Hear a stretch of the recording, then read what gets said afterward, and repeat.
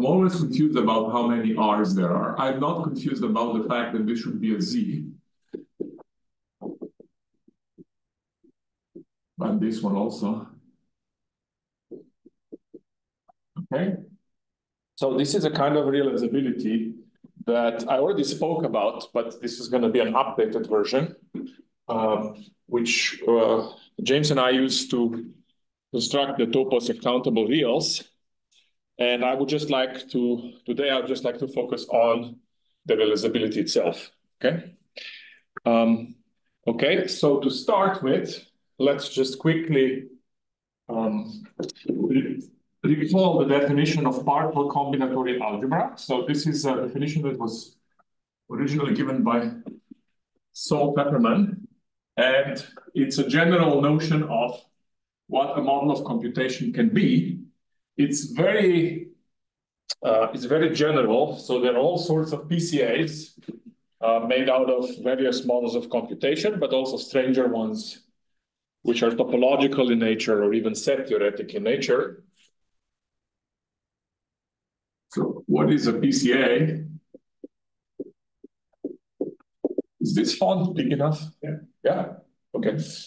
So the definition goes like this. A PCA is given by a carrier set A. Maybe I will not try to typeset everything in LaTeX, okay? And in application operation, this is called application, which we write as a dot. And let's use Agda notation. It takes two elements of A and returns an element of A, and it's partial. So it may be undefined, such that there exist special elements called K and S. They need not be unique. There could be many. Satisfying some conditions. And so the conditions are, so here, maybe write for all X, Y, Z in A.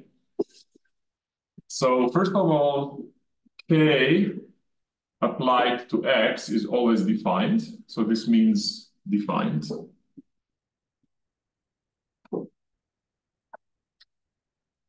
In principle, when you apply, you may get an undefined result. Think about running a Turing machine on some tape, and it never terminates, and so the result is not defined.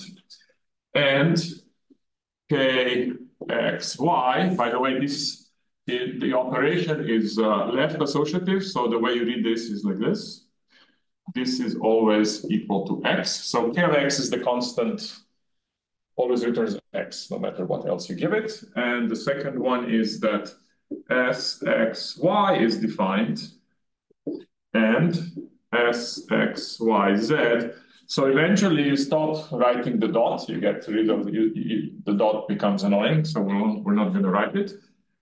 This is cleanly equal, I'll explain what that means, to S, oops, no.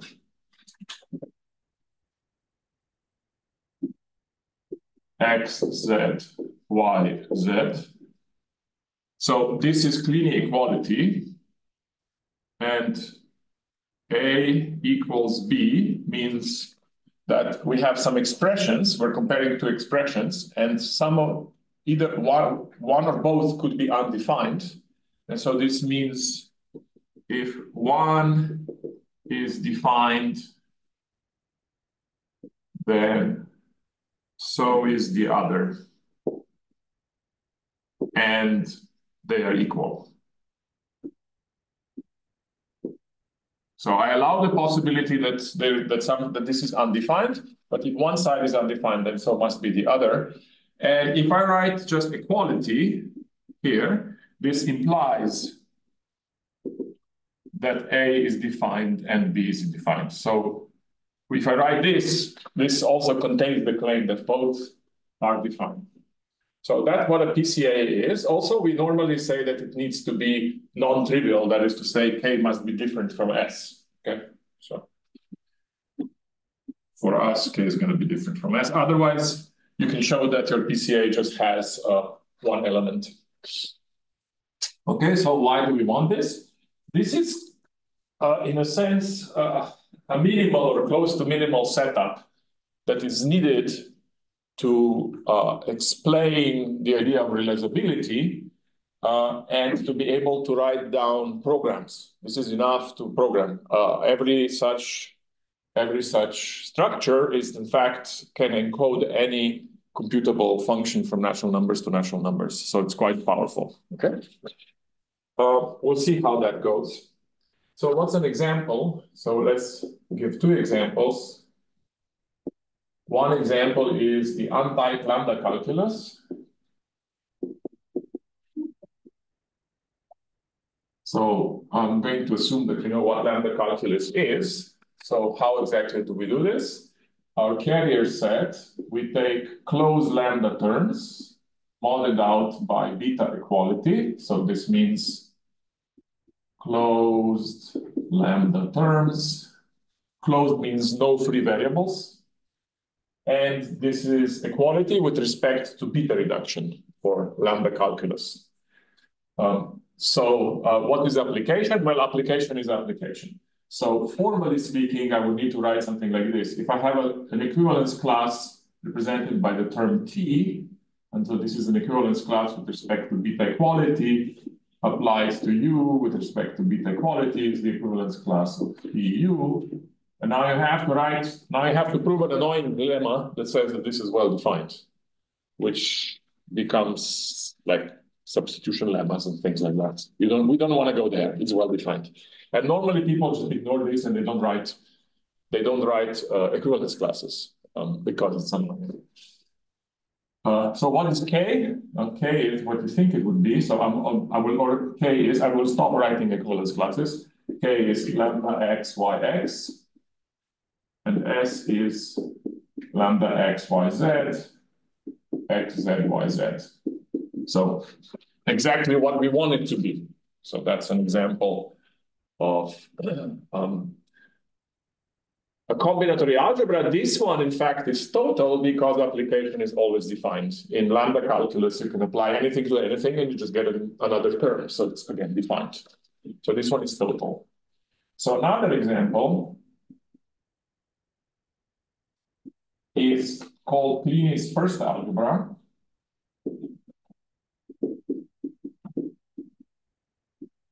Which I'll write as K1.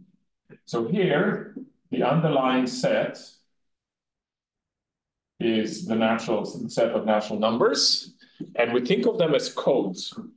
To be a little more precise, usually I say we think of them as codes of Kleini, of Turing machines, but I think it's probably better to say that we think of these as codes of partial computable functions, of partial recursive functions.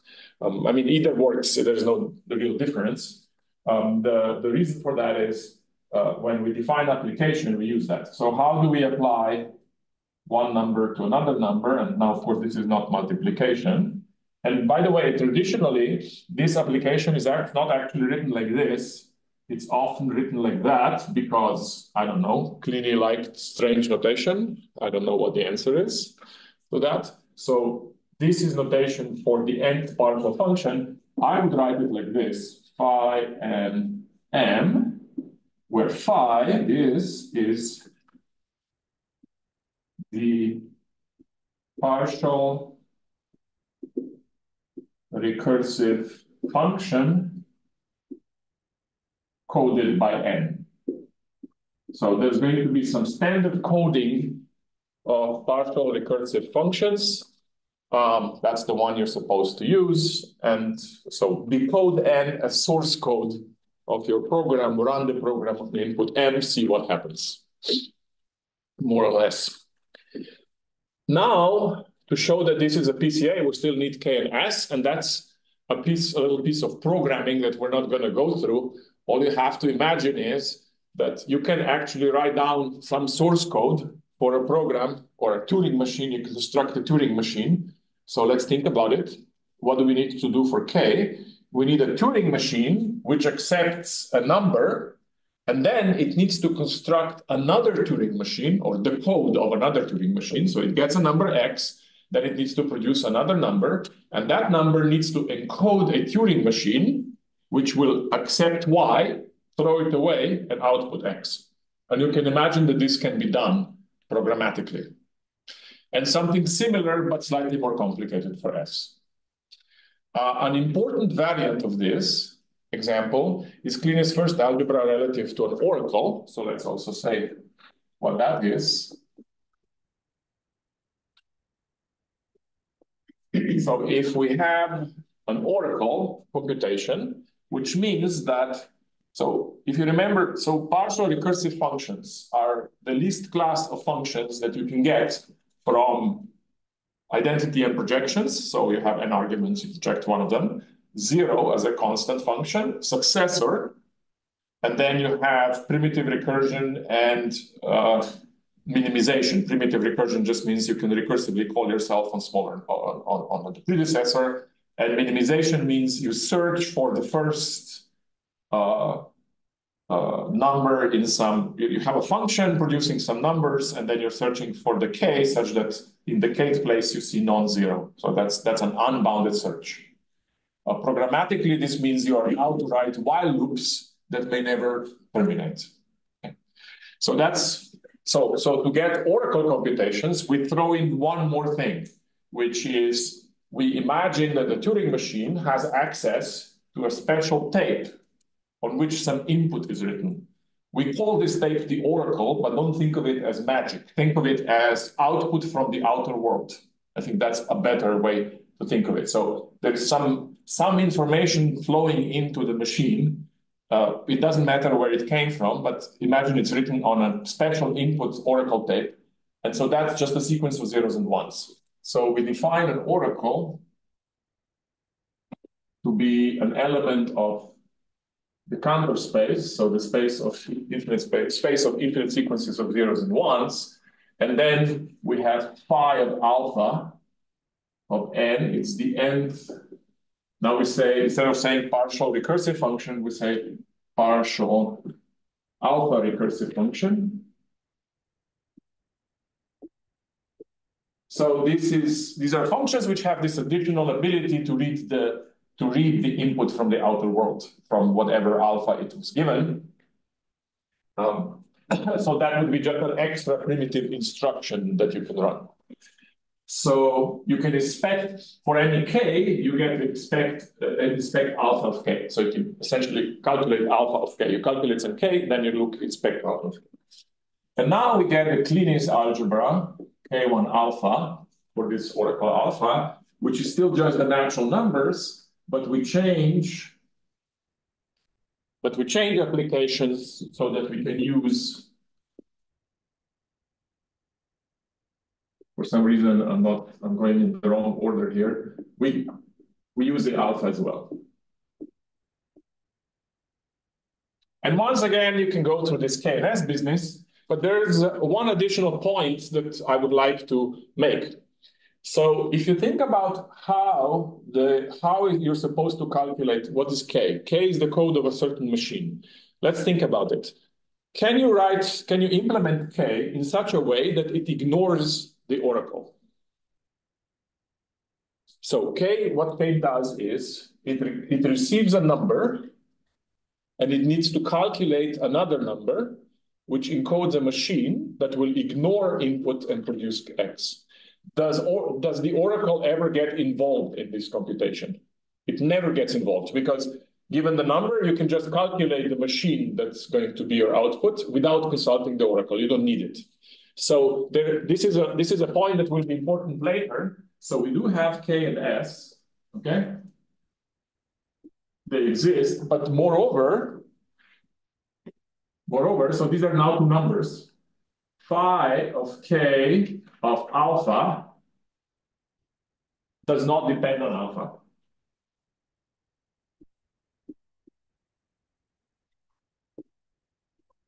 And similarly for S. That is to say, if I change alpha, this is still the same function. So it doesn't matter what alpha I have. And formally, this follows. You open the book on computability, and if they're careful enough, when they speak about oracle computations, they have the UTM, the SMN theorems, and the UTM, the recursion theorem as well is of this kind.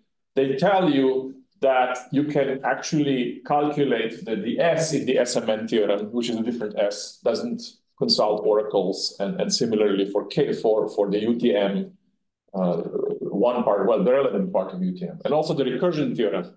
So things are, as we would say, parametric in the oracle. Okay, things are computed uniformly in alpha. Yes. Yeah. Like when you apply the application multiple times, do you do it or all the times in alpha or?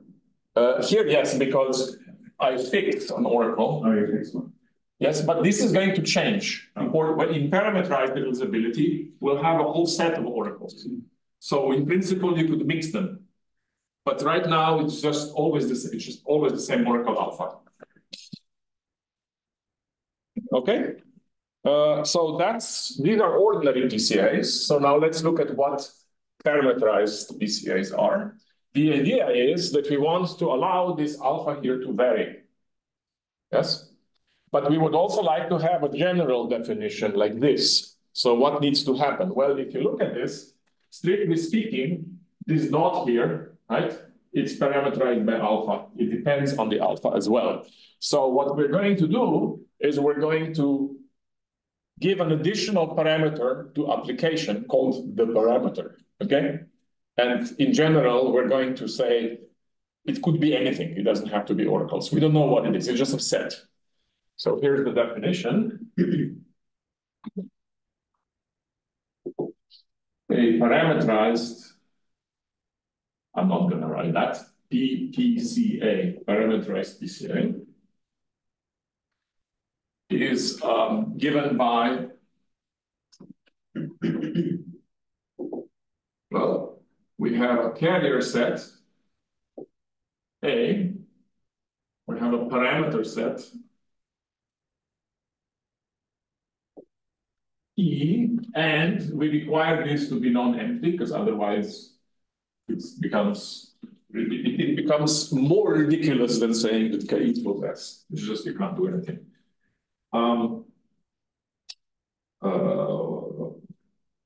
Let me not make a mistake.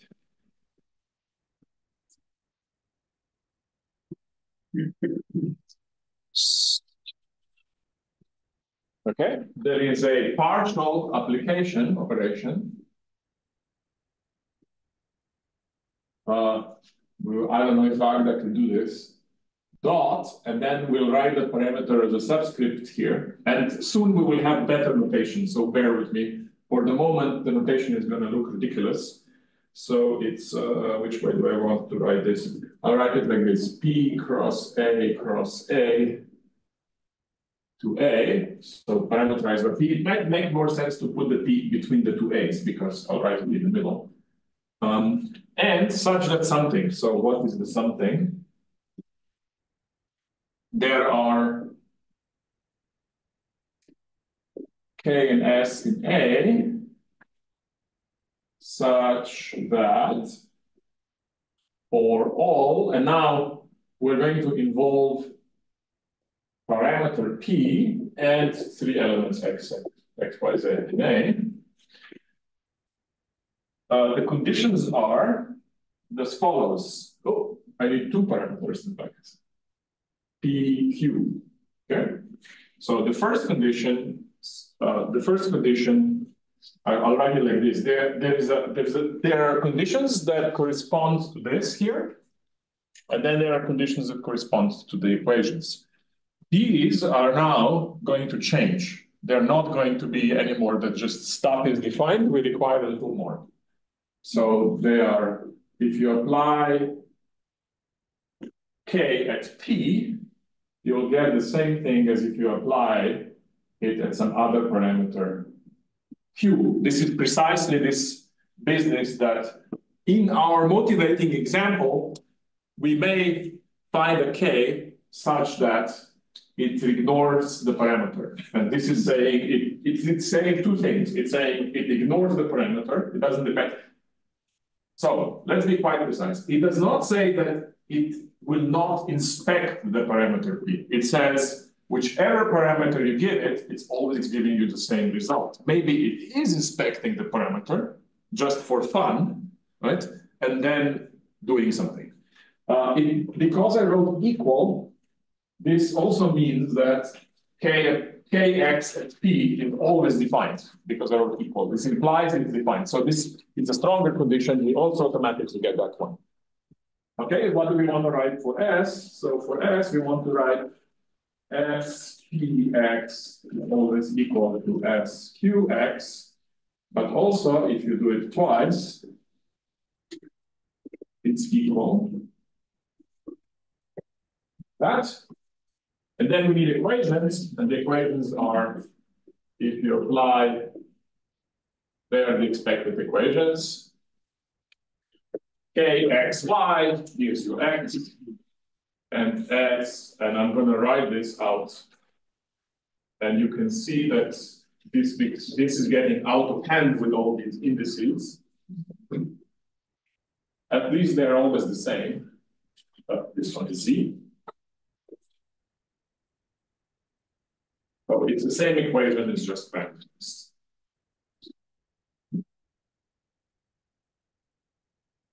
We're later going to give a name to these kinds of elements that don't depend on the parameter. We'll call them uniform, but not just that yet. So let's do something about this notation, okay? Because we don't want to keep writing the same thing. Most of the time, I think, in fact, always, except maybe in one or two cases, the P doesn't change. You never mix P and Q. When you're working with these things, when you're working with the triples and the realizability, P is always the same. So what we're going to do is we're just going to take this P and put it out there. So let's be a little bit more precise about this. So if we have an expression, let me see what an expression is.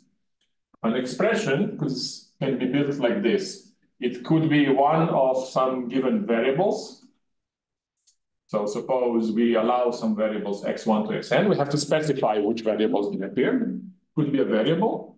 It could be k, the symbol k. Strictly speaking, the symbol k is a new formal system of a new formal symbol. It's not an element of A. It's just a formal symbol. A new formal symbol S, but I will write them later on as k and s.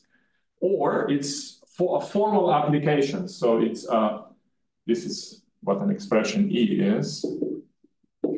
It can be one expression applied to another expression. So now I would have to write formal dot, which is different from this dot. Okay, but I'm not going to do that later on. So these are just some expressions, expression trees, if you want to think of them that way. And now we can interpret them given such an expression and given a partial a PPCA. So if we have a closed expression,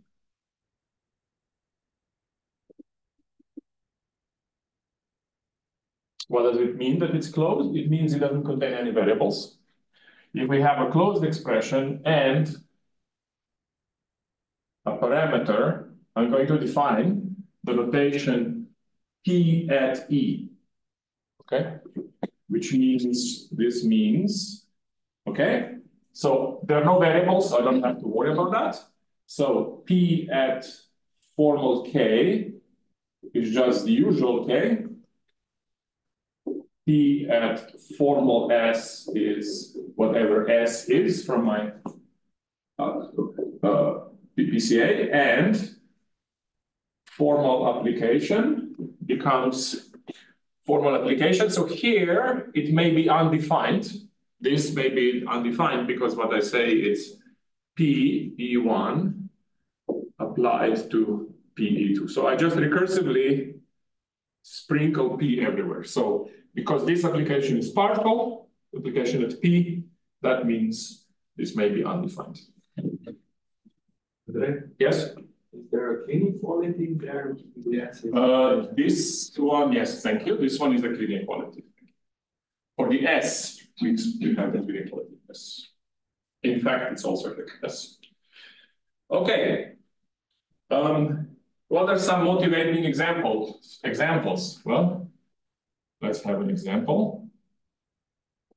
Now, again, we can take oracles, but now we get to take a whole set of oracles. So fix some subset of oracles, not empty, or let me make myself and Dawe inhabited.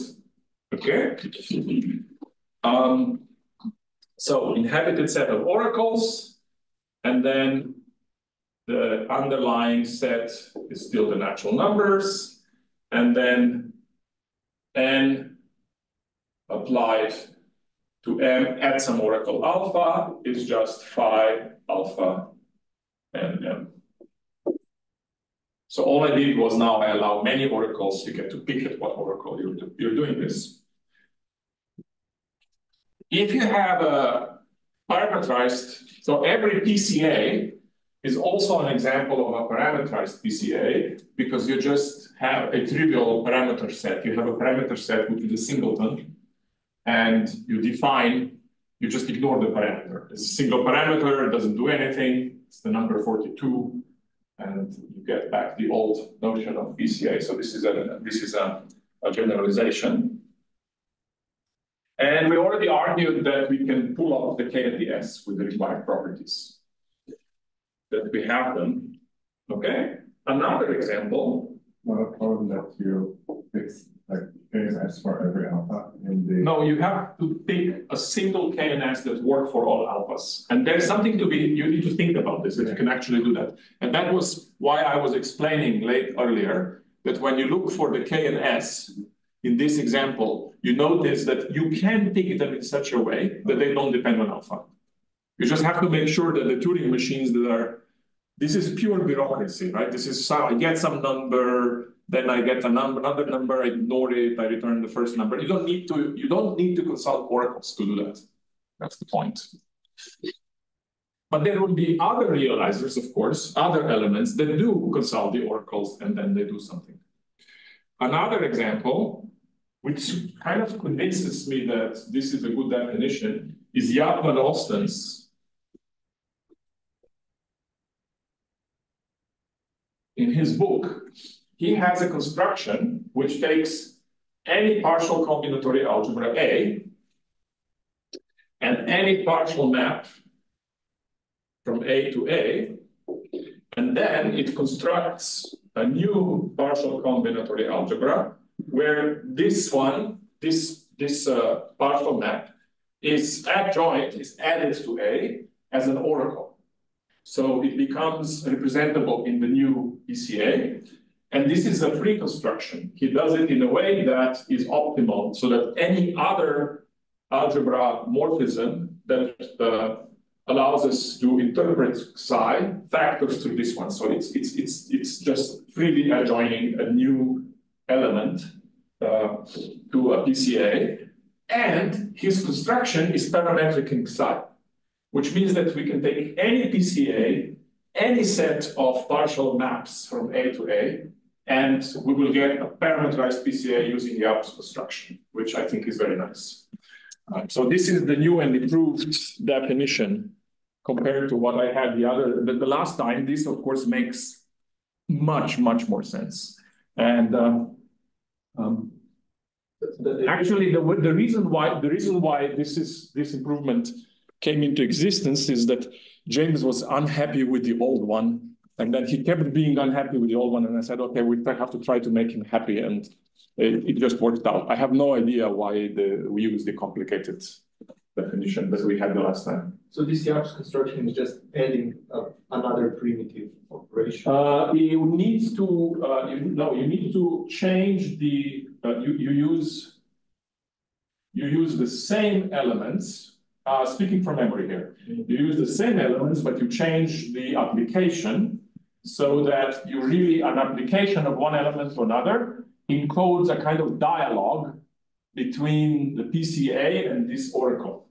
So it's like you construct these lists which record how a dialogue between the PCA and the oracle might have gone to get a result. It's a nice construction, but it's too complicated for me to recall it right now. But there's something, if you look at it, it makes a lot of sense. Of course, something non-computable happens here, right? Because psi may be non-computable. So what you're formally encoding these dialogues with an imagined oracle. Okay. So I was hoping to get in the first hour through the combinatory completeness. So let me explain what the relevance of PCAs is. How do we work with them? Well,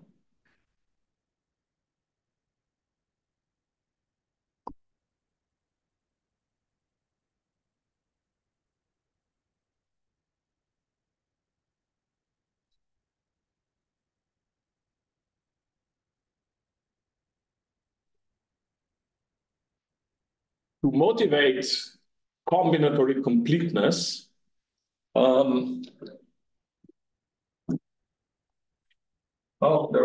there are categorical ways of motivating them, but maybe let's just do the programmatic one. Let's try to, what is this now? Combinatory completeness. Here it randomly says this is point number 3.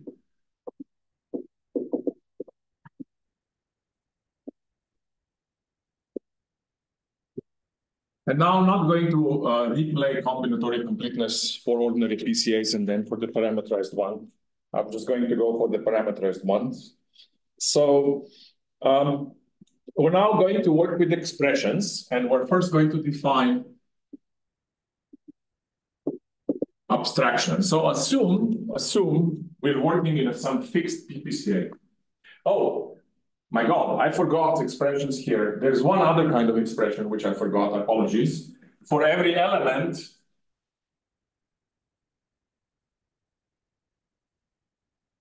of my PCA, I can use it as a constant.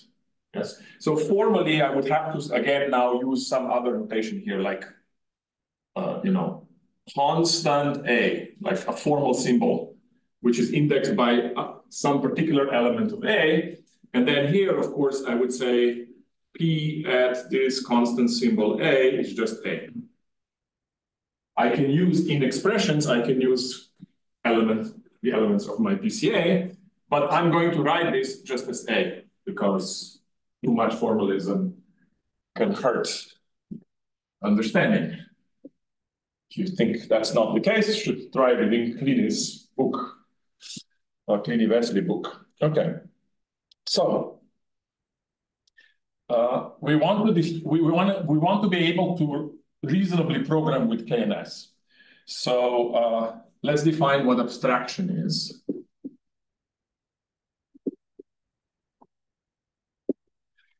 This is an operation on expressions, and it's defined inductively as follows. So we write it like this. I'll write it like this.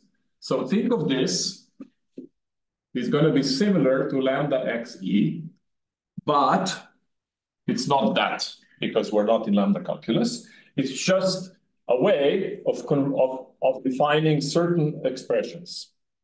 So how does this go? Okay, so if we're abstracting over a variable y, then this is going to be k y.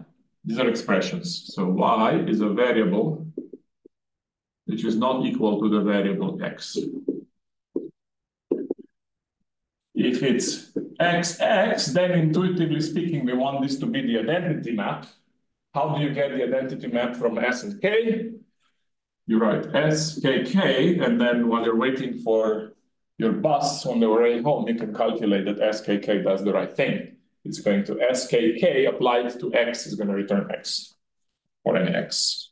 Okay? Then if it's a constant, then this is just Ka. And if we're abstracting over if we're abstracting over an application, we do this by S, we abstract E1, we abstract E2. So you could now try to calculate some of these things, like if you make some more complicated abstraction and it quickly gets out of hand and it becomes humongous and you can't understand anything because it's just a bunch of S's a case. So it's actually worse than trying to read assembler or WebAssembly. Okay, but these abstractions have a very nice property called combinatorial. So we can use them to show that we can have combinatory completeness. Before we get there, let me define a couple of notions here. So let's call that expression a closed expression E is said to be uniform when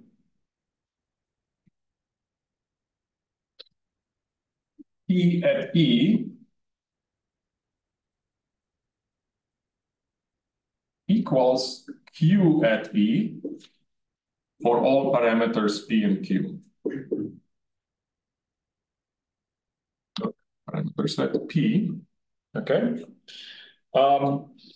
So this is now defining what it means that I have an expression and it doesn't depend on the oracle. It doesn't depend on the parameter. Mind you, there can be constants in my PCA that will consult the oracle, right? And they may even appear inside of this E, but the result, the end result does not matter. It doesn't depend on what we will get. So this is going to be, because I wrote equal, this means in particular that I will get here a defined thing. So E is defined no matter what parameter we evaluate it at. And moreover, it's always the same element. So therefore, we can write, let me write it like this. Let this be the element that we get. This is going to be some element of A. And so let that be the element.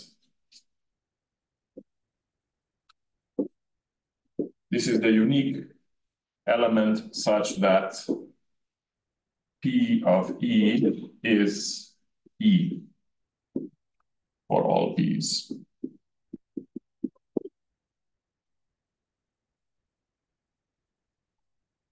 If you look at the definition of the PPCA, it's really saying, where is this?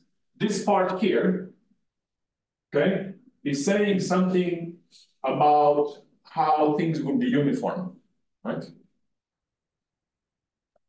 Now, do we have any such uniform expressions? Yes.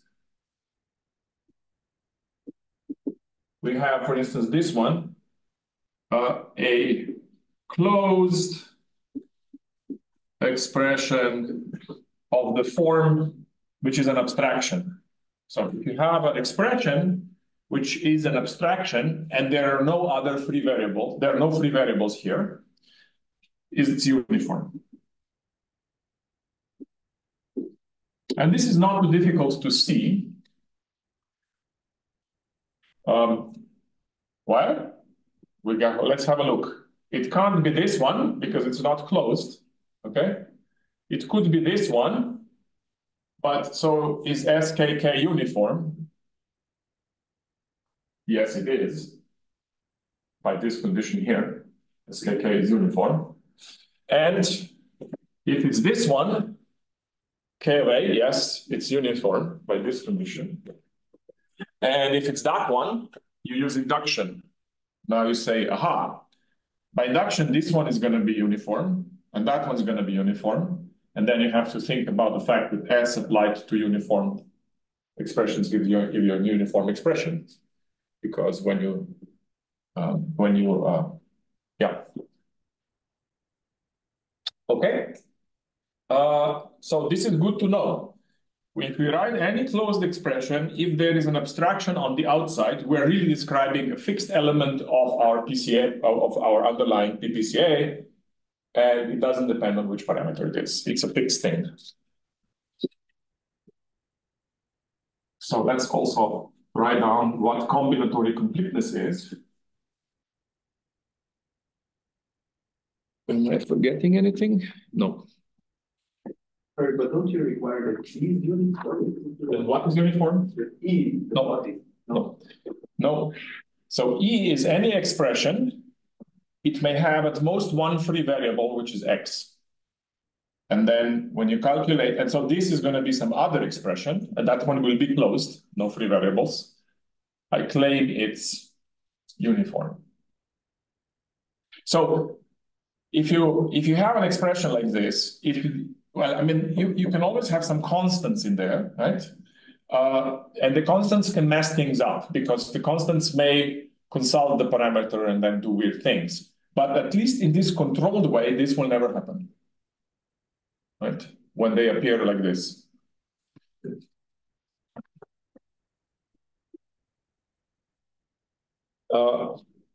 Theorem combinatory completeness. Okay, let me do it right. I'll first write it down and then explain the significance of this.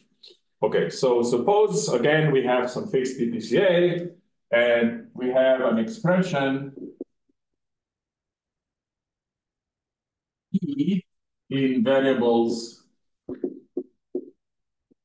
x1, careful, up to xn plus 1, so 1 too many. Okay, there is some expression E star, sorry, not an expression, there is an element of, there's an element of my PCA, which I will call E star, such that for all predicates, for all parameters P, oops, wrong font, for all P, and for all elements A1 up to, again, n plus 1,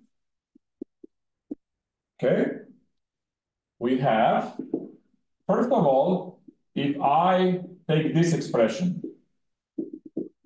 so I applied my E, so this is a constant, right? And these are constants. So this is a bunch of constant applications. This is an expression. It's not an element of my PCA. I'm reading this as a formal expression. So there, here the formal, so this should really be C sub E, C sub A, and so on. This is uniform. Sorry, not, yeah, that's what I mean. And so this is now applying to everybody except the last an plus 1, you see? So I'm applying just to the, there's one more weighting to be applied. So if I apply just to the first n, it will be uniform. And now if I actually apply it all the way, and then I look at what I got at some parameter P, this is going to be cleanly equal to saying, oh, it's the same thing as if you took the expression E and you substituted the A's for the X's. So A1 for X1 up to AN plus 1 is substituted for Xn. Does it follow from E star A1 to A and B uniform that all the prefixes are also uniform? Yes, that is a good question. It will certainly follow from what I will take for E star. That is a good point because I need to check whether I implicitly used it anywhere. But I think in all concrete cases, in concrete cases, it was obvious because E star is an n plus 1 fold abstraction. So that's why it's going to work. Okay, it makes it to be part of the theorem. Yeah. But maybe it follows. Okay, so the proof is that let me construct the E star carefully. Okay. So we define, okay, so this is going to be a backward, I'll write it backwards because, so Actually, I don't need to write this because I'm not going to prove the combinatorial completeness. I'll just tell you what the E star is. So E star is, on the outside, we need x1. So x1, x2, xn plus 1, E. This one works. So,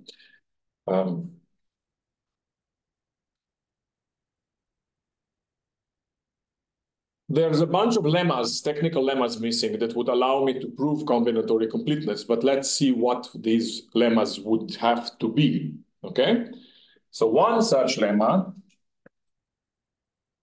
so missing lemmas, and you need to do this carefully, is you would certainly expect something like this to follow, to hold. If I have an expression E and I abstract it, and then I apply it to something, so in our case, we just need to be able to apply it to some constant A, then I expect this, well, at some P. Okay, so let me write it the wrong way first.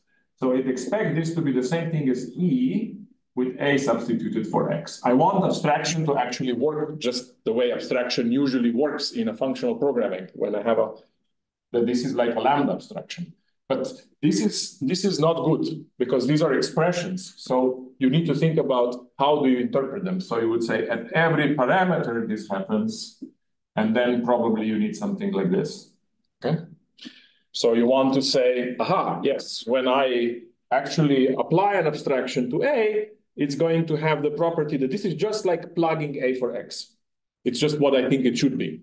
So you prove a lemma like this carefully, a couple of other lemmas, and then you see that, well, E star is this n plus one fold abstraction. So if I apply it to a bunch of, to n elements like that, when I use this, all these elements go inside, they get substituted, but there's one left over.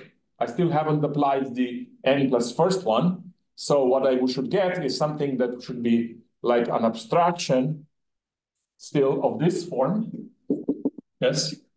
And then that will guarantee that I'm still uniform, okay? But there's a bunch of, these are really kind of annoying technical lemmas that I think it's better not to go through. And anyhow, if you take the usual proof of combinatory completeness of ordinary PCAs, this is a fairly straightforward generalization.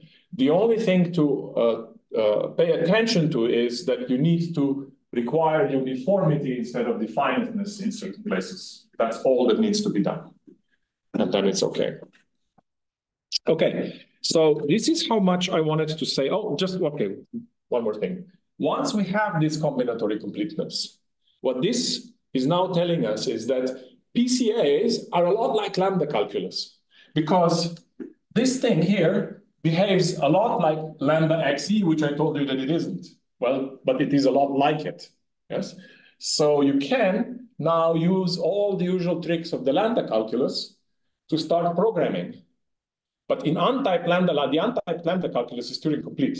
So you can encode numbers and pairs and recursion and fixed point operators and a bunch of things. It's an exercise in really strange kind of functional programming, which is also a lot of fun.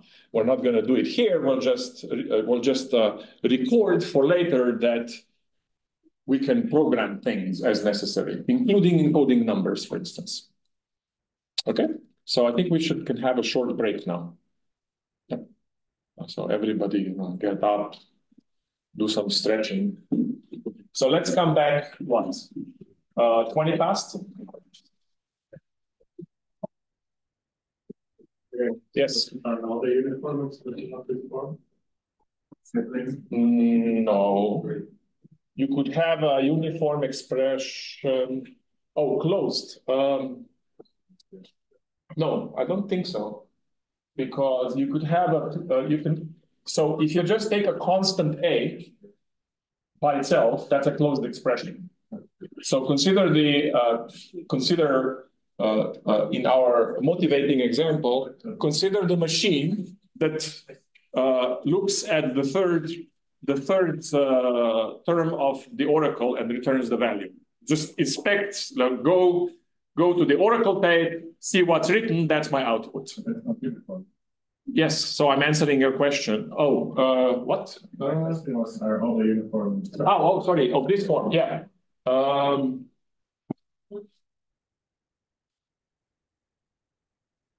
You're asking, are there closed expressions which are uniform but are not like that?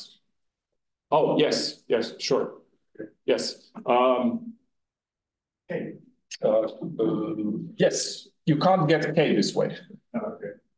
You'll get something that behaves like K because you can write down this X, Y, X, okay? This behaves like K. It's got the same, it's going to do the same thing, but it's guaranteed to be uniform. So, because what is this? Well, this is Kx. So this here is S, K,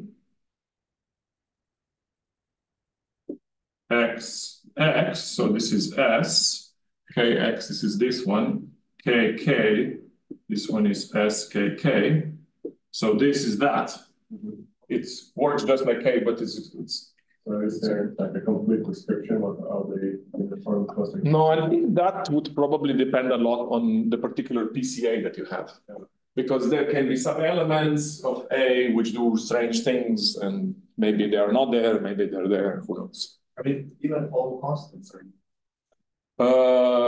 No, I don't think why would be constants uniform?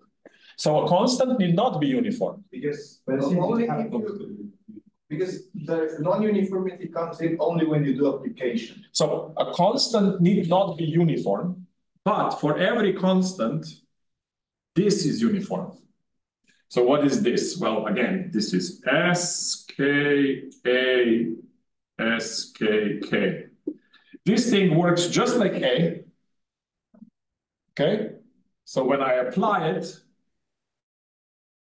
it will have the same effect as A, but it is uniform. Yeah, but the interpretation of the constant at B is just A, so that's uniform, right? Where are we? Also, the constant itself is uniform. Yes. Thank you. Yes. But once you start applying, yeah. Thank you. Yes. Yes. So right. So just like A applied to B as an expression, of course, needs not be uniform. Yeah. Yes, constants are still also uniform. I'm not saying these are all the uniform ones.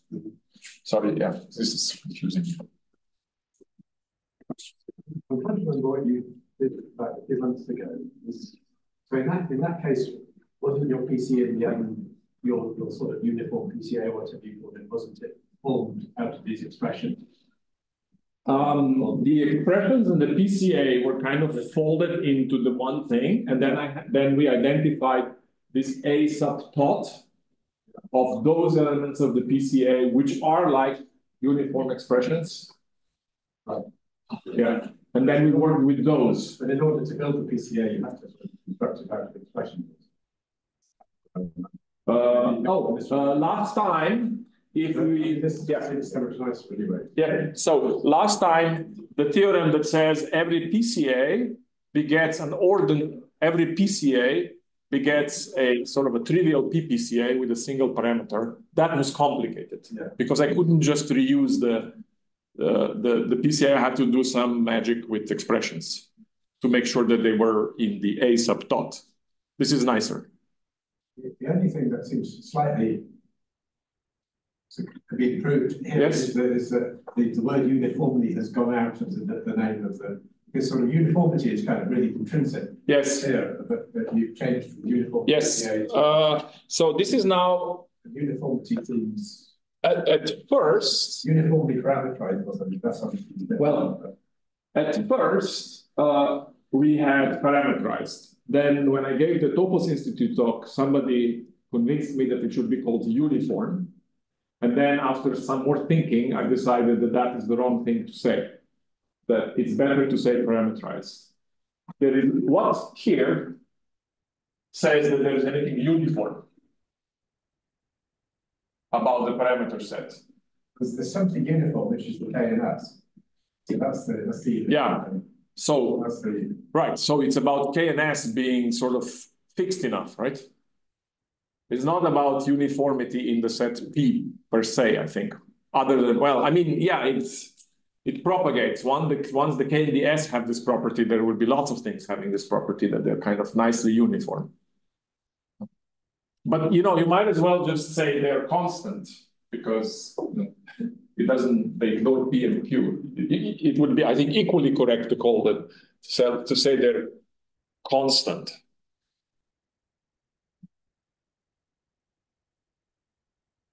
Anyway, I will resist switching for the third time. Yeah, you seem to have a strong connotation. This sounds like a bunch of others. Well, it's a very strong concept, which is you can define this notion. Anyway, it doesn't matter.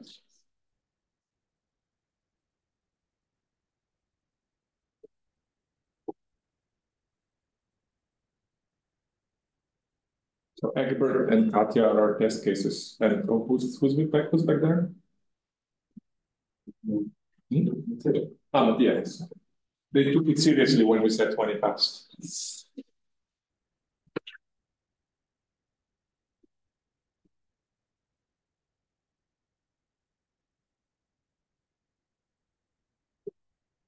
I think I'm slightly out of scope, right? Right now, this here, is this readable? This is readable, but the other one isn't. No, Over there. I think it's too dark. Okay, so I just shouldn't, so where should let me put a borderline here. You should just turn on the light. You should just turn on the light. The lights are on. All the lights are on. Really? Yeah. Aren't they? Yeah. So, but I can say don't go beyond this, for instance.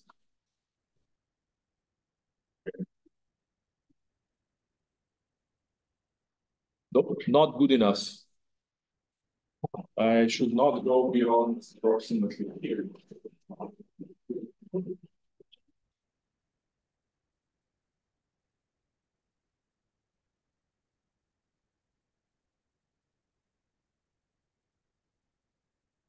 I think you should just move the view. I'm cutting off too much here because here we can see the wall. Oh, so, yeah. Oh, but oh, you're moving. Okay, excellent. Okay. So, but you'd like me to not go beyond like what? Here-ish? Oh, I can use everything. I can show. No, I mean if it's too dark.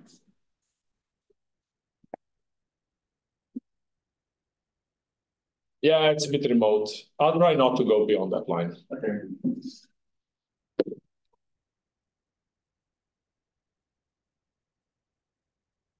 Okay, part two. Part two is, once you have a model of computation, how do you make a nice topos out of it? And the answer is, you first make a tripos out of it. And once you have a tripos, whatever that is, then you make a topos. This is Andy Pitt's PhD. This is Andy Pitt's PhD. Okay, so let's look at that. And I'm going to say a few words about what the point is of all this tripos to topos business. So I'll first look at triposes.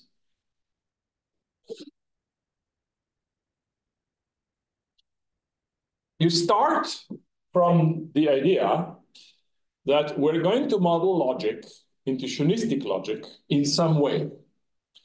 Well, if we're going to model intuitionistic logic, then the truth values should form a Heyting algebra. Because, well, classical logic gives you a Boolean algebra, and intuitionistic logic gives you a Heyting algebra. Okay, so what is a Heyting algebra? It's like a Boolean algebra, but less. We'll get to it. This is not really precise enough. It's precise enough to speak about intuitionistic propositional calculus, that is to say, when all we have are some atomic propositions and we want to use the connectives on them, and or implication, negation, truth, falsehood. A more general kind of logic is predicate calculus. When we have predicate calculus, you need to explain what the predicates are. So the predicates are always the predicates on a set, such as primality is a prime number. That's a predicate on the set of natural numbers. So in the next step, we say, okay, we're going to have sets and we'll have predicates on them, but these are not going to be classical predicates. Classical predicates would be just subsets of X. That would give us the usual classical logic. So we want to say something else. To each set, for each set, there will be some set of predicates on it, all the possible predicates on such a set. So what a tripos is, it's essentially some sort of a mapping. Disclaimer, I am not going to describe the most general possible construction of triposes, just a particular one that I need. I will comment a little bit on where the generalization comes up.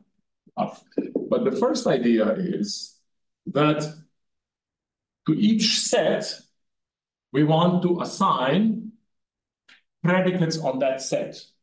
Well, but the predicates on a set, because this is going to be intuitionistic logic, should form a Heyting algebra. Without much damage, we can say Heyting pre-algebra. So here, I'm going to have Heyting pre-algebras. What is the difference between algebra and pre-algebra? Pre-algebra just means that equivalent predicates need not be equal. But if you collapse them, if you quotient them by equivalence, you will just get an honest algebra. So an algebra is a partial order, whereas pre-algebra is a pre-order. You don't have antisymmetry. It doesn't matter. Okay, I find it easier to work with Heyting pre-algebras. This is not an important matter. Okay, so these would be the Heyting pre-algebras, whatever they are. They are the things that model intuitionistic connectives. And to each set, we will assign what we think of as these special intuitionistic predicates on the set. So set X, here you have pred X. You think of this as predicates on X. Question? Is predicate supposed to be small? Yes, I am not in type theory. I will not concern myself with smallness and greatness and stuff like that, okay? I'll explain the ideas, and I'm sure you can work them out easily enough. Now, if you ask the more formal question of, can you pull off the tripos to topos construction in a predicative setting? Yeah.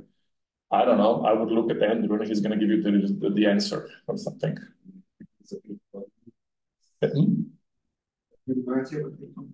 Yeah, see, he knows something, talk to him. Okay, now, of course, just having a map like that, that's not how we want to do things. We really want a functor here. So we want this to be a functor between categories. It turns out you want a contravariant functor. So to each predicate, to each set, we give some predicates. Why do we want the contravariant functor? Because when you have a map like that, that should give you a map in the other direction for a very simple reason. Suppose I have a predicate F on X. Okay? Suppose I have a map F or a map R from Y to X. Then, if I have a Y in I can write down phi of R of Y, right? So phi takes elements from X. It's a predicate on X. So R of Y is an element of X. So here, I will have another predicate. So this predicate, I could write it like this, R star phi of Y. So the functorial action of this business here is this pulling back of predicates along maps.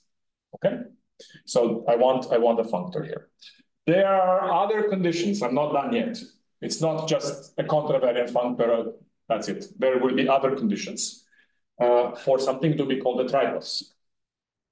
But anyhow, before I tell you list all the conditions, which is not really necessary at this point, let's define the concrete tripos that we want to have, because we were going to have a concrete one.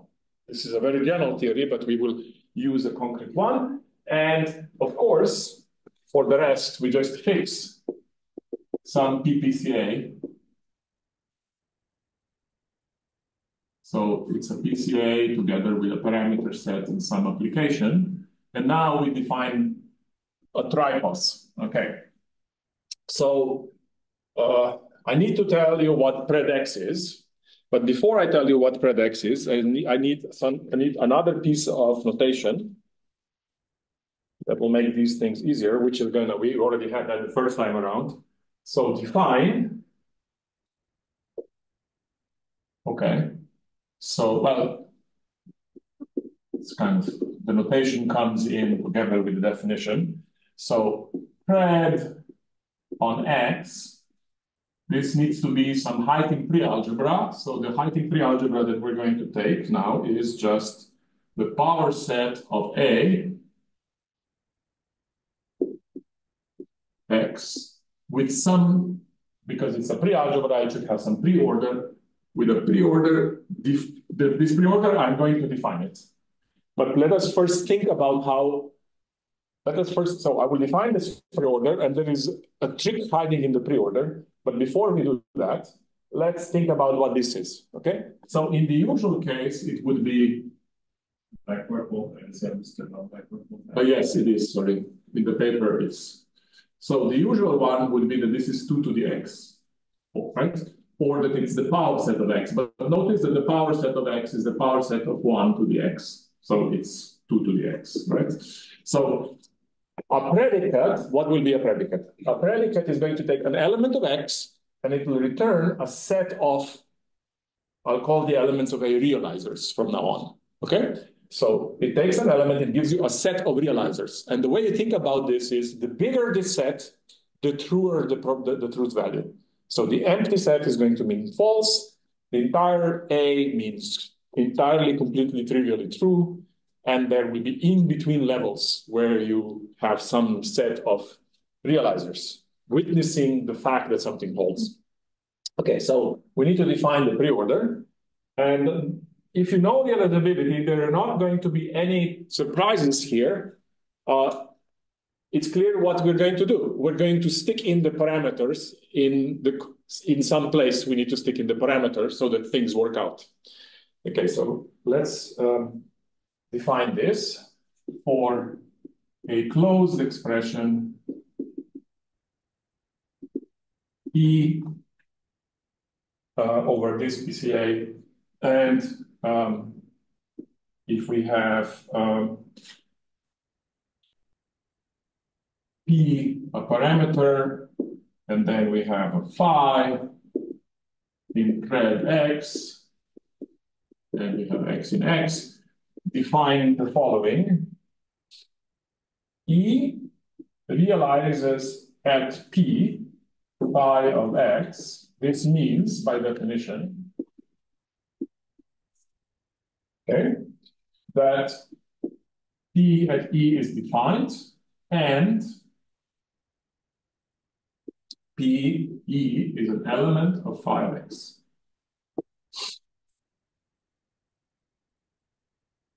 This is now just notation so far. So let's look at it.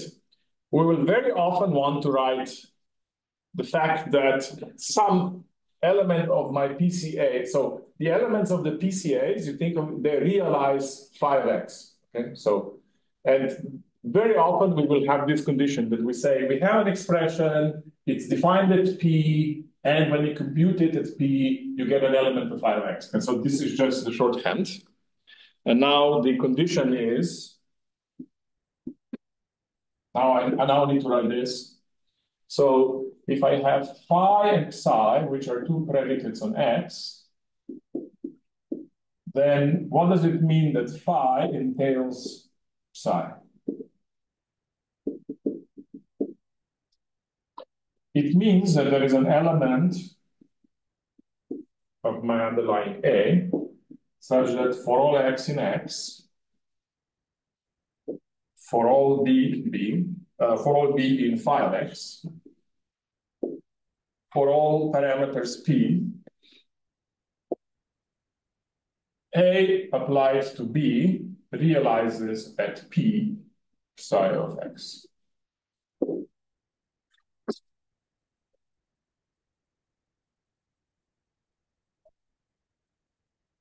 If the parameter set is just a singleton so that we have the ordinary PCA, then you get the ordinary definition of entailment, because the ordinary definition of entailment says you can phi entails psi, means there is a program, namely A, or there's a realizer A, that converts realizers of phi of x to realizers of psi of x uniformly in x. So a couple of points to be made here. You need a single realizer that is going to do something. And the thing that it's going to do is it will convert realizers of phi to realizers of psi. That's how we think of, well, that's actually kind of like implication, right? In the BHK interpretation. Two caveats. It needs to work for all x's, even though it doesn't get any information about x here. So A just gets a B without being told what the little x was. And so in particular, it cannot depend on the little x. And it has to work for all parameters. That's entailment. Okay. You get a tripos after this, because we're done defining. Oh, no, I have to define the factorial function, the factorial, this one here, but it's just the obvious one. So define. So if I have f from, sorry, if I have r from y to x, then I need to define r star, which goes the other way around from predicates on x to predicates on y, but it's just precomposition. So I have here a phi, and this phi will go from x to the power set of a, and what I need is a y to power set of a. Well, that's easy. It's phi composed with r. Because r starts in y, gets it to x, then phi works, and it's exactly this. It's just this, okay? Because this here is phi composed with r applied to y. So r star of phi is this. This gives us a tripos, which means, what does that mean? Okay, so now let's say, what do we have to verify? Let's just think about what we need to check, okay? So we're claiming that pred of x is a Heyting algebra, pre-algebra. Well, I defined a relation. So to check, what do we need to check?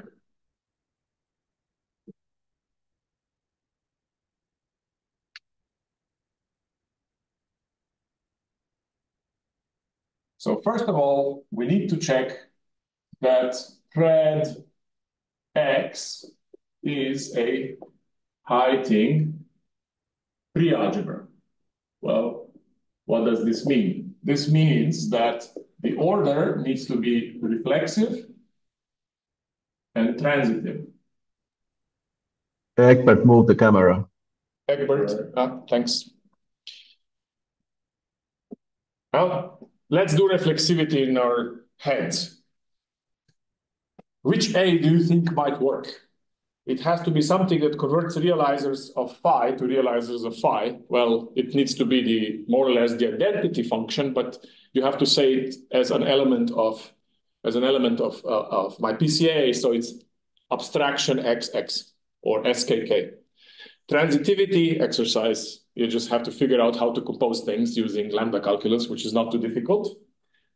Then, once we have a preorder, What else do we need? Well, what does it mean to have a Heyting algebra? What does it mean to have a Heyting algebra? It means that as a category, it's bicartesian closed. So we need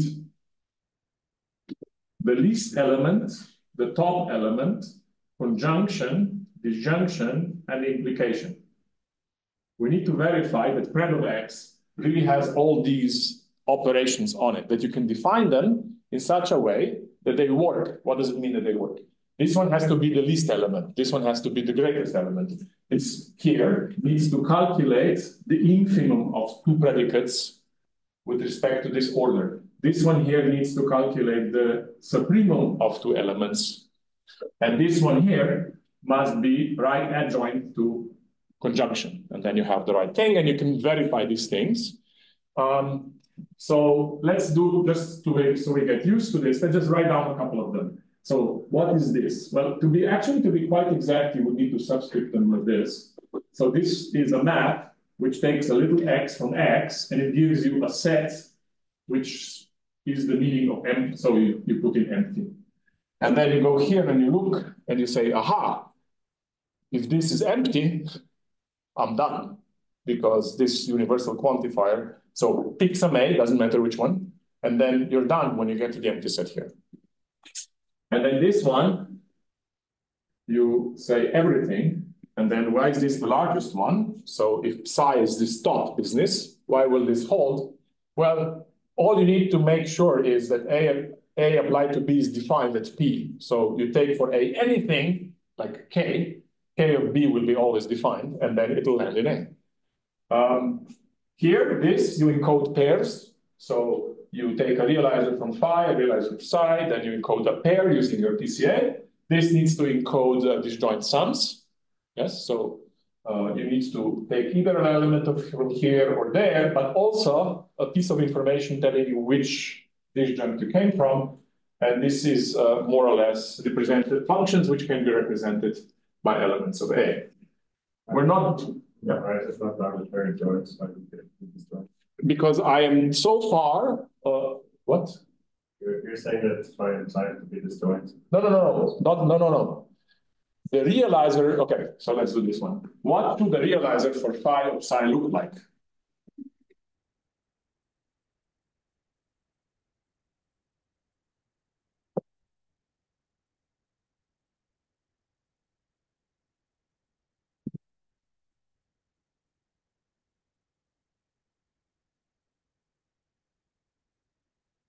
Phi or psi at X is going to be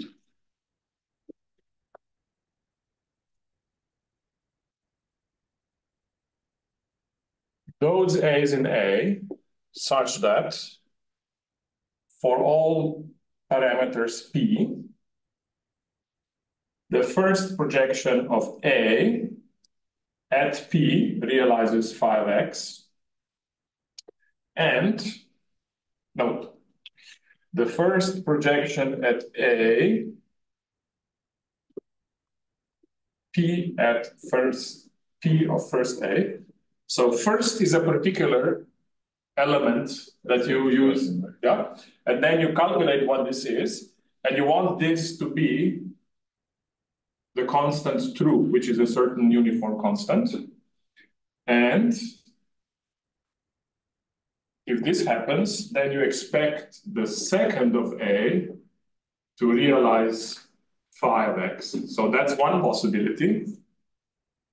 The other one is, or you look at the first component of A, and if you see false, well, then you also want the second of A to realize psi.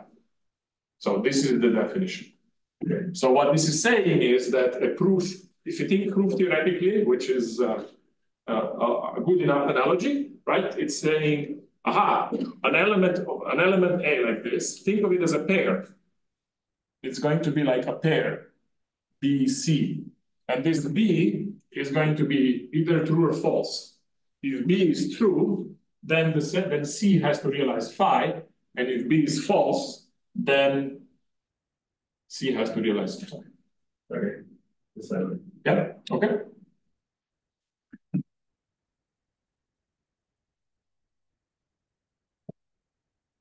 Okay, we're just trying to write down what needs to be checked without checking it, but at least to know what needs to be checked. So far, what we're going to get this way is we're going to get intuitionistic propositional calculus on every particular x. We have propositional connectives. If you want to have quantifiers, we have to verify that we have quantifiers. How do you verify that you have quantifiers? Well, we learned from Levere has to be Levere, right? That exists and for all are the left and the right adjoints to this R star business here. So you know that you need to look for certain adjoints. And then you also have to check some technical conditions, that they are sufficiently nice and the Beck-Chevalier condition. But to give you some intuition, pick one. I could give you the easier one or the more complicated one. Which one? Oh, the easy one. The easy one? Okay. The easy one is the existential. Because the universal one can be tricky when the indexing is not subjective. There is a little trick there. So it's good that we're not going to get into that trick. You can ask me later. Where is it? Okay, so how does this work? So suppose you have a map R from Y to X. Then you're going to get a map in the other direction, which is R star, red Y. So now we are going to define a map called exists sub R, which goes this way, okay, which takes predicates to predicates. It has to be left adjoint to R star. And then once you're done doing this is more general than what you actually need. Then the ordinary that exists an X in X such that phi of X, Y, this one arises as a special case of this one, where you take the first projection, second projection, the way I'm writing it, applies to phi. You think we can have a seminar on categorical logic where we explain these things. So right now I'm concerned with how do I write down the existential. So here the existential. There we go. Okay. So I have a phi here. I have a phi here, and now this becomes this becomes exists R phi. So what is exists R phi? Exists R phi is something that takes an element of X, and now it has to give me a set of realizers. Which ones? Well, no surprise here. Egbert really did pick the wrong one because it's super easy because it's the same as the usual one.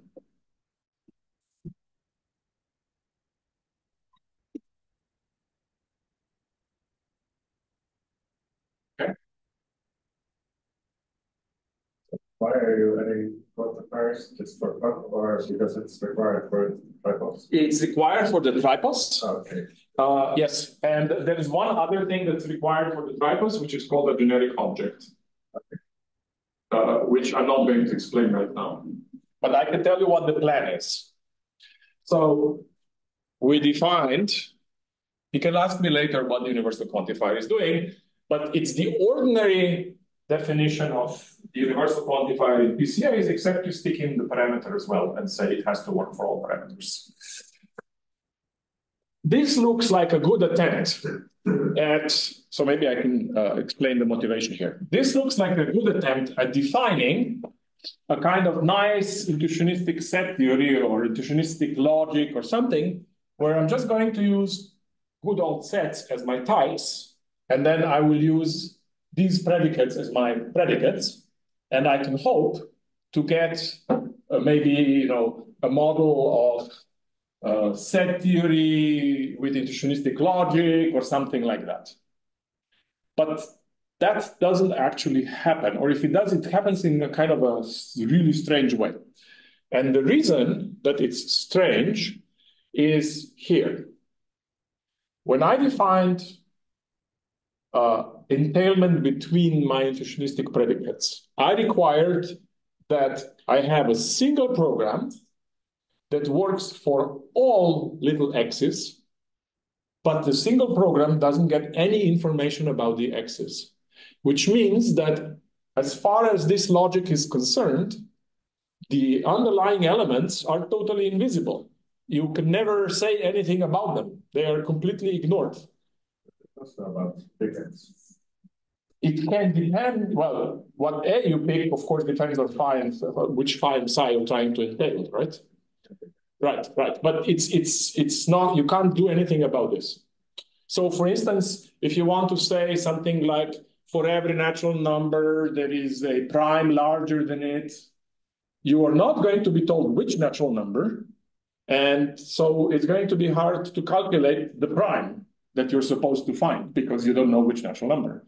So what is missing here is information about the elements of the underlying sets. So the tripos is, in a sense, only the first step towards the construction that we really want. The construction that we really want should also use this very nice idea that things are realized by programs at the level of sets, which so far we haven't done. That's what we need to fix. And that is the next step, and it's called the tripos to topos construction. Whenever you have a tripos, there is a way of generating this improved version where you have also reasonable objects that also know something, okay? And one way of thinking about this is as follows. Well, did I really define first order logic here? Yeah, well, I have all the connectives, and I'm going to have for all that exists, but I don't have equality. Usually when you have logic, at some point you want to start talking about equality. I don't have it. How should we define equality? Well, what would equality be? Well, I would want equality to be a map like that, right? Equality on X. Takes two X's, tells me to what extent they're equal. But since realizers don't get any information about the elements, this is going to be kind of hard to do in a reasonable way because I have two elements, I know nothing about them, and now I have to calculate or witness computationally the fact that they're equal. That's not going to work. So this is the bit that's missing. We need to do something about these inequalities. Well, what could we do? How about we just add them, right? We just say, we've got the wrong objects. We're going to use sets, but each set should be equipped with something that tells us how we witness equality using realizers. And that's precisely what's missing. So that's what we do. So you get to the topos. Where should I get to the topos? Well, here. I want to keep that picture there. But you're not adding realizers, elements of the set of realizers. Yes, and once I know how the comparisons are realized, I will derive from that the realizers for elements. And that's the tripos to topos. No, the tripos to topos is this whole idea that in the next step, I fix my sets by equipping them with an equality predicate. That's called the tripos to topos. On the way, as one of the auxiliary definitions that we get, is this idea of, but how do we say that a realizer realizes an element?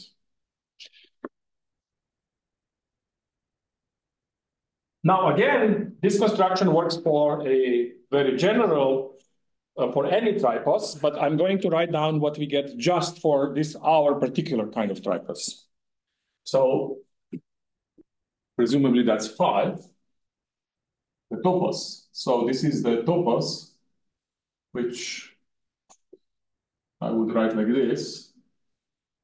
Parameterized realizability topos, where we given A and P. And what is an object? An object is a pair X equal X, where X is a set And this equal is precisely what I want. A map from x cross x to the power set of A, which, by the way, just says that this is an element of pred xx, x cross x. Okay? We're not done yet. Should we require any properties of this map? Well, the obvious ones you would want to require are reflexivity, symmetry, and the transitivity. Okay? We're going to drop reflexivity. There are deep reasons why I want to do that, but we're going to drop reflex. No, they're not deep reasons. Does it matter? I think it matters. Wait, no, it doesn't matter. Exercise, check books to see if it matters. Such that, okay. And now I want to say that this is a reflexive and transitive relation. But how am I going to say that? This is not an ordinary relation, so I can't just use my ordinary logic. I have to use the Tripos logic. That's why I needed the first step. I gave myself enough realizability logic to be able to say now that this needs to be symmetric and transitive. And we're going to discuss why reflexivity is not there in a moment. And the way you say that is you want to say that this statement, let me write down to see symmetry. So symmetry would be for all x and y in x, if I have this relation like that, it implies this. But what is this? Well, using my Tripos business, I can see that this is going to be a certain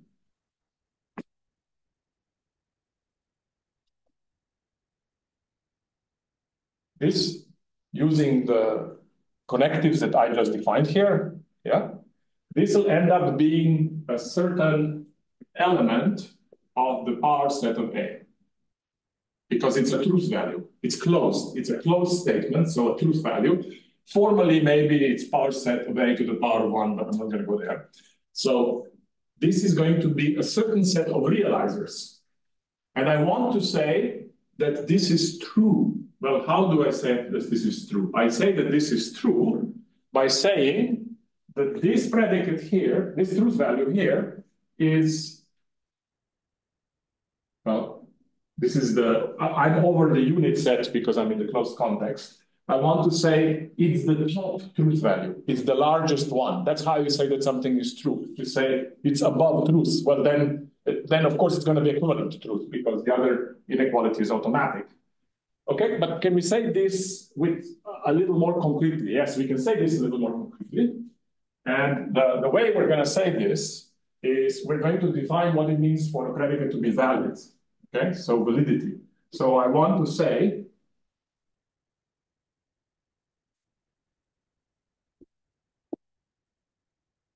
so I explain this and then I think we're gonna be done. If I have some predicate phi on x, then I'm going to write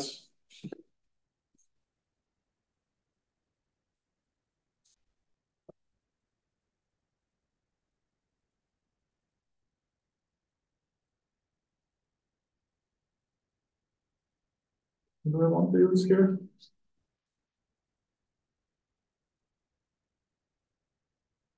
Well, presumably the one that I have all over the place. So I want to write it like this.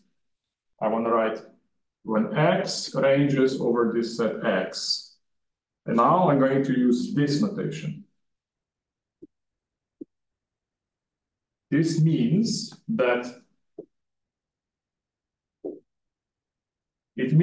phi is the top predicate. But concretely, this happens if and only if what? Well, now you can calculate. What does it mean for this set to be inhabited? Okay, so what what does it mean for this to hold? Well, you go here, you look, you plug in the true, or you plug in true for this one. This one is phi. You compute, it says there is a certain A, okay? If there is an A in A, which witnesses the fact that, so when you apply it to anything, you will get something in phi, but then you can optimize this. You could use a different A that you don't have to apply. like that. So if there exists an A such that for all P in P, A at P in for all A in A, for all X, I forgot the X. So there exists a single A such that for all X in X, for all parameters P, A at P implies 5X. So this is what it means to be valid, to be true, to be above truth. It means you have a single realizer which is going to be always in 5X without knowing which X is. So now we know how to say this. We just say it is valid that. So now I don't have to fiddle with these quantifiers. I can just instead say, if I have X in X and I have Y in Y, then it is valid that X equal Y implies Y equal X. And then similarly for transitivity, we're going to have X and Y and Z, and we'll do the usual thing.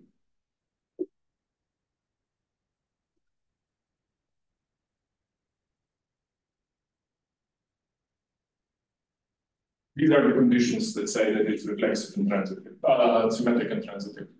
What happens to reflexivity? Well, it's not there.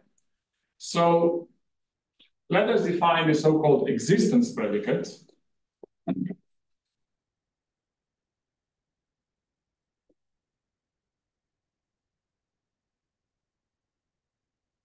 E sub X of X, let this be just the realizers showing that X equals X.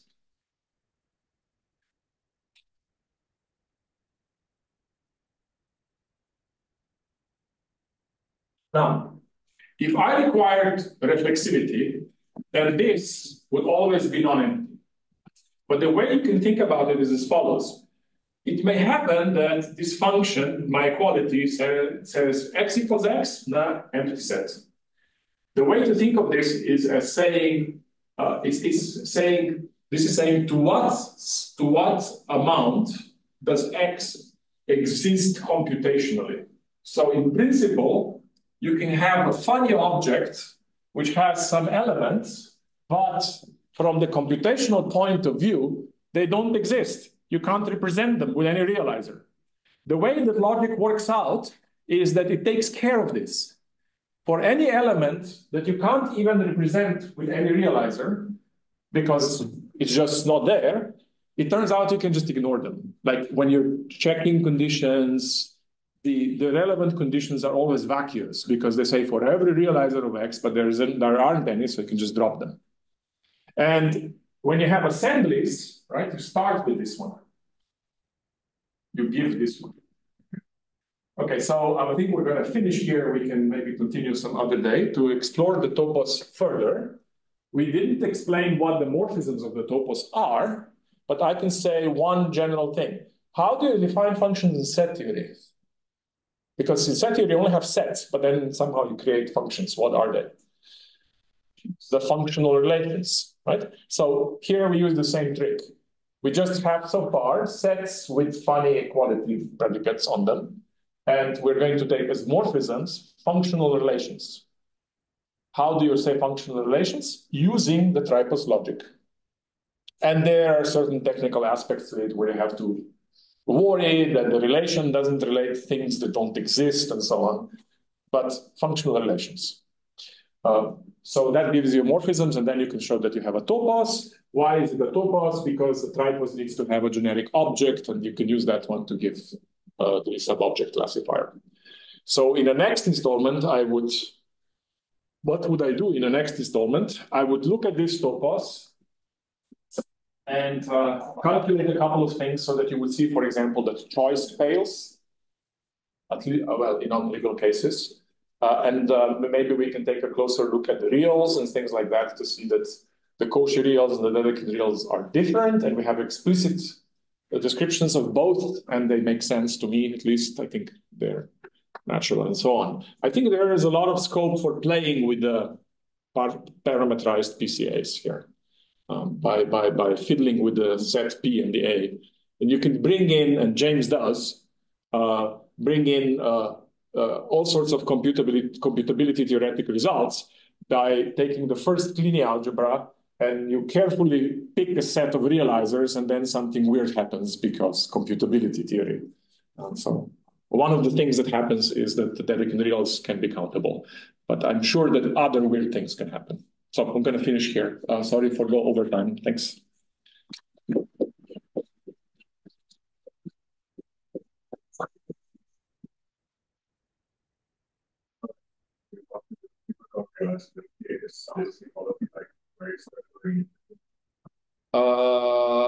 Andrew, I suggest Andrew gives a seminar about cubical realizability and answers the question. How does that sound good to you? Because that sounds great to me. I would like to know more about cubical sets, what is it? Yeah, cubical assemblies in particular, right, is what you construct.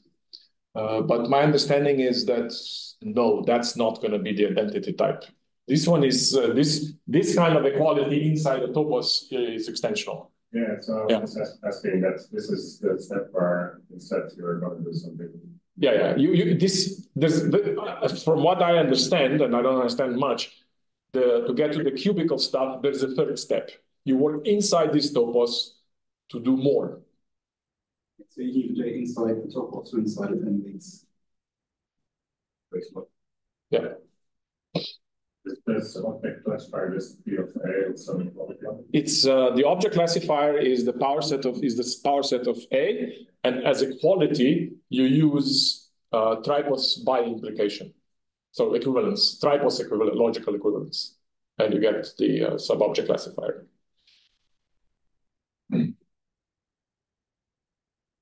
Okay. Yes, the last question. Where is lunch? Does anybody have a preference? Because I don't have a strong preference. Pizza or burgers? Pizza or burgers? You're the one that's required. Yeah, okay, yeah. That's exactly the point of asking the speaker, right? So that's, let's go for pizza. So meet downstairs. Anybody would like to go for pizza? Thanks. 5 minutes.